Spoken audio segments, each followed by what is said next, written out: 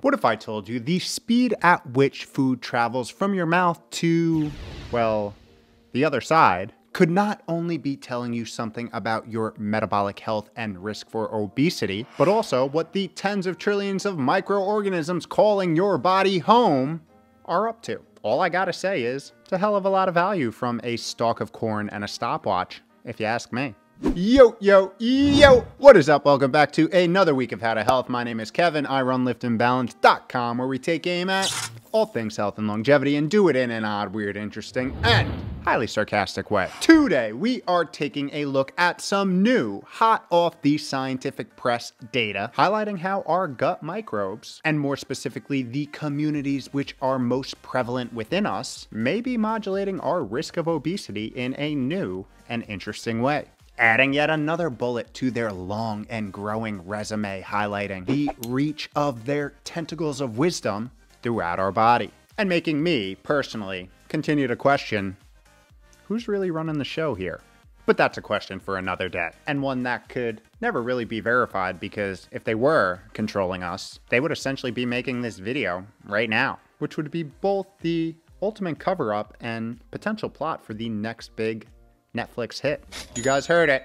Don't forget my cut when it gets made. But we digress, because we are focusing today's cranial resources on exploring the connection between certain microbe patterns in the gut and obesity. As mentioned, diving into some new human research, highlighting how these patterns potentially lead to different obesity outcomes based on their ability to harvest energy. And as always, finishing up with some tips and strategies to help reshape your microbe communities to ones that march to the tune of health and longevity. So whether it's us or our microbes behind the cranial steering wheels, put that 5-pound mushy membrane in neutral, sit back, and enjoy the journey into the smelliest place on Earth, the human digestive system. Okay, fine, there are probably smellier places, but you know it's all about good transitions. Our microbes and obesity. More than a decade ago, studies on rodents discovered that the gut microbiota may very well influence their host's energy balance, proposing that an obese-associated gut microbiota had the power to influence its host physiology through increased capacity to harvest energy from the diet. And guess what? Since then, several studies have confirmed this theory, displaying that when an obese-associated gut microbiota was transplanted into germ-free mice, meaning mice bred without a microbiota, those mice indeed gained more body weight and fat mass compared to mice transplanted with a lean-associated gut microbiota. And modern research has taken this microbe manipulation even further, displaying the same outcome when obese human microbiota were transplanted into germ-free mice. And interestingly, one of the findings from these poop swapping studies was that the weight gain was negatively correlated with fecal gross energy, implying that differences from the microbiome's ability to extract energy from the diet could be one of the drivers of the obesogenic outcome. And from studies like these, and many more highlighting our microbiome's vast influence throughout our body, 3 enterotypes, or classifications based on the bacteriological composition of the gut microbiota,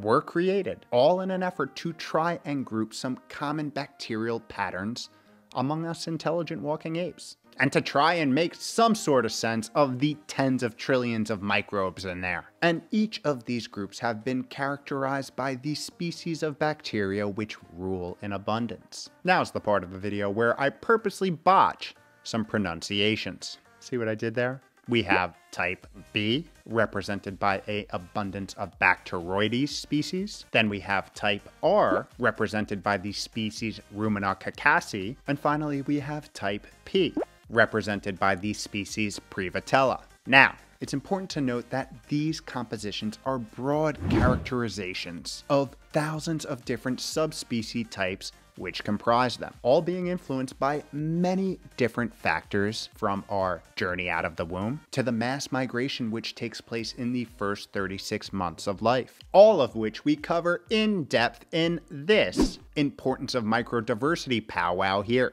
But even though these early microbe settlers have potential to stick around for decades, this ecosystem within is anything but set in stone. along the way of this thing called life, it is continuously modulated by the food we eat, environment we interact with, exercise and sleep we get, medications we take, and everyday items that we use. Basically just a bulleted list to say the lifestyle that we live. Now here's where things get interesting. These 3 microbe classification types or patterns have been suggested to differ in metabolic capacity when it comes to the degradation of carbohydrates, proteins, and lipids. For example, preliminary data suggests that type B seem to be better equipped to extract energy from the carbohydrate-rich Western diet, while the P-type are more associated with complex dietary fibers, and R-type more equipped for metabolizing proteins. All that being said, this is still very much a black box when trying to understand the disparities between all these different classifications of microbes and how they harvest energy. And it's unknown whether intestinal transit time, which is linked to gut microbial composition, diversity, and metabolism, is a factor in this energy harvest. Which brings us to this new study. Time for the corn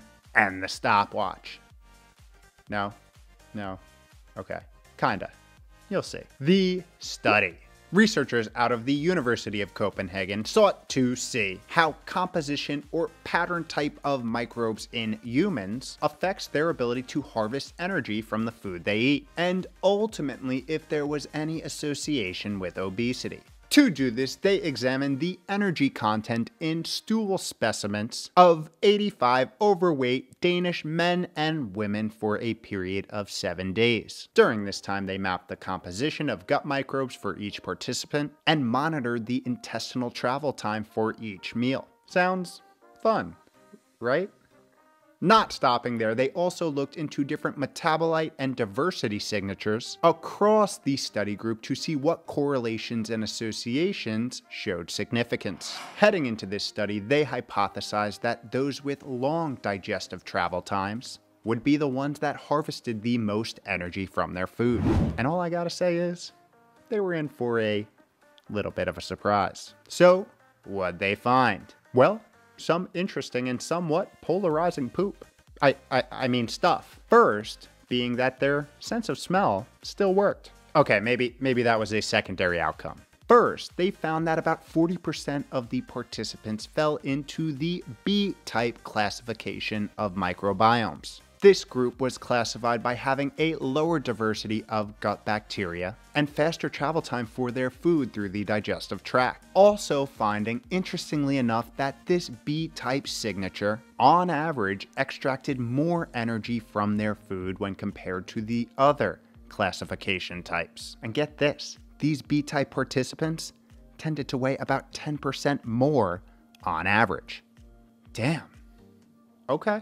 But what about the other groups? Continuing on, another 40% of the participants classified as R-type, while the last 20% classified as P-type. Here, researchers found the highest diversity and levels of microbiota-derived proteolytic metabolite, or protein-specific metabolites in the stool and urine of R-type individuals. Also finding that these R-type individuals had the longest digestion transit time, suggesting that there was a more complex microbial ecosystem in these individuals. Another fun observation here was the overall negative correlation between digestive transit time and fecal short-chain fatty acids, which are key health-promoting metabolites secreted by the microbiome. This suggests that there may be more potential absorption of these short-chain fatty acids among the longer transit time groups. But overall, these findings threw the researchers' hypotheses upside down, because counterintuitively, the shorter digestion times were associated with more energy harvesting,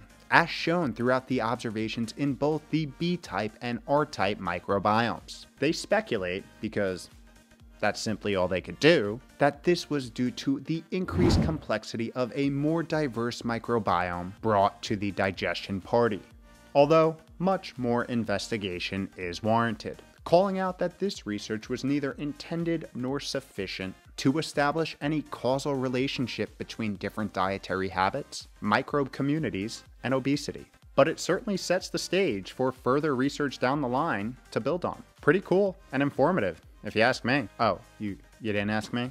Your microbes did.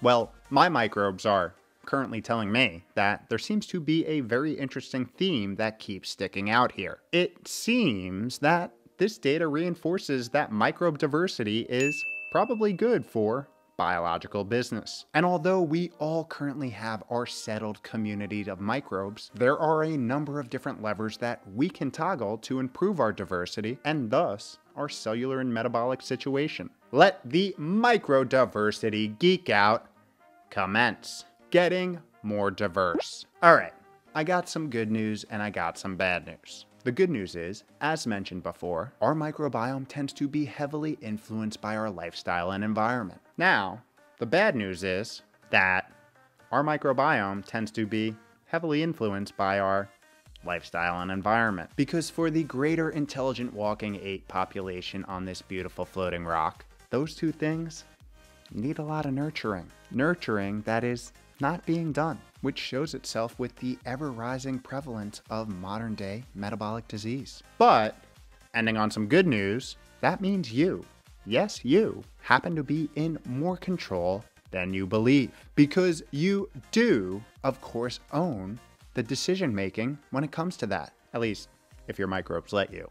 And when it comes to diversity, although more doesn't necessarily mean better, data suggests that it's more often than not better for pretty cool meat suit health, and happens to be an area the average person in the modern world can make some improvements in. The tricky part always being the fact that the ideal microbiome is most likely different for each and every one of us, and factors such as age, environment, lifestyle, diet, sleep, and medications place us all in a different starting spot. So keep that in mind when you begin to improve your relationship with these intestinal massaging creepy crawlers. Vivid image, I know. With that, here are some ways to explore getting a little more diverse. First, get outside, and maybe even a little dirty. Now, this may just be a tad different than what society has trained you to do, but that may be even more of a reason to hear me out. We've evolved for millions of years out in the elements, in the environment with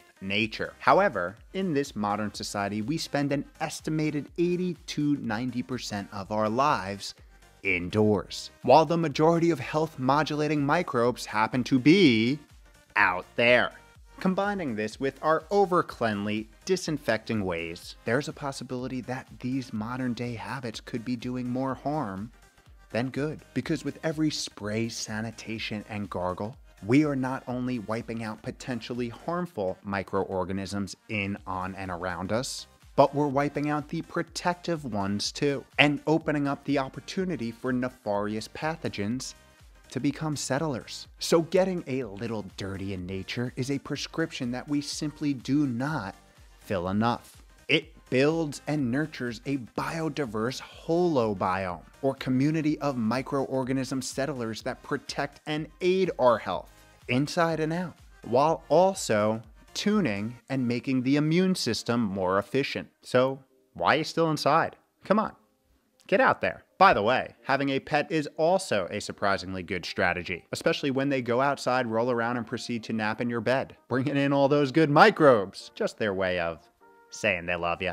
If you want to geek out more here, we'll have a full breakdown of the underappreciated skin microbiome linked in the description below. Next step on your microdiversity journey, you want to keep a close eye on all the cleaning supplies, body care items, and broad spectrum antibiotics that you use and take. These have been shown to impact both the gut and body microbiome in suboptimal ways. My rule of thumb is, if I wouldn't eat it, I ain't putting it on my body. Now, antibiotics are clearly a case-by-case decision. So have an active conversation with your doctor and understand the risks, benefits, and impact to your microbiome. I'll link a video where we discuss some of these questions in the show notes below. Moving on, we cannot forget the impact of good old food, because what you eat, they eat. Here are some things I like to consider when feeding my garden within. First, aim to consume a cultured array of foods. prioritizing real whole nourishing ones, and switching it up because variety helps with diversity. Adding fermented foods such as natto, miso, kimchi, sauerkraut, yogurt, and any other type of fermented veggies are all good diversity promoting choices. And prebiotics, or foods high in dietary fiber, are important too. These are the foods that beneficial gut microbes love to ferment on and secrete those beneficial metabolites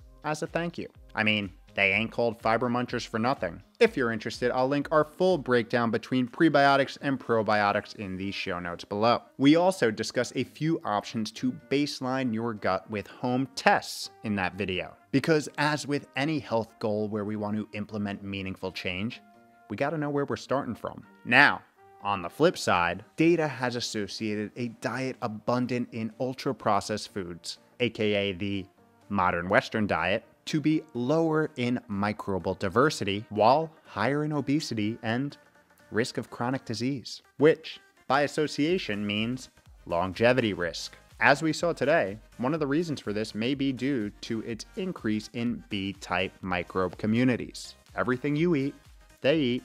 Lastly, we can't forget overall healthy lifestyle factors, which we basically talk about in each and every one of our videos as playing a big role too. Sleep, exercise, and stress management have all been shown to not only influence our microbes, but also the decisions we make that modulate our microbes. So, there's simply no better time to show some love to your external world within. They wield the power to influence your cellular and metabolic operations and thus your health over time. And the facts are, we cannot be at our biological best and thus our physical, psychological, and emotional best without them. They're here to stay and influence our day in basically every way. So help them help you.